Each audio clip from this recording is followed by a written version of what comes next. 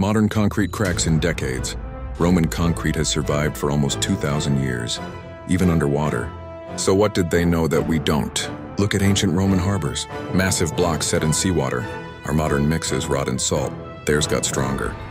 For centuries, people had no idea why. Then scientists tested the old stuff.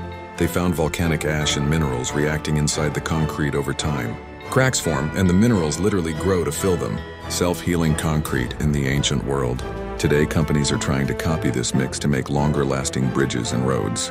We're reverse engineering Romans who didn't even have electricity. So why did we forget how to make it? Simple, when Rome fell, its supply chains, recipes, and trade routes collapsed too. Local builders used cheaper, easier methods. The secret sat in ruins, slowly hardening, while new empires thought they were smarter. Roman concrete wasn't magic. It was clever chemistry plus massive building projects that tested it in real life. But here's the twist. We're still not totally sure of every ratio and every step they used.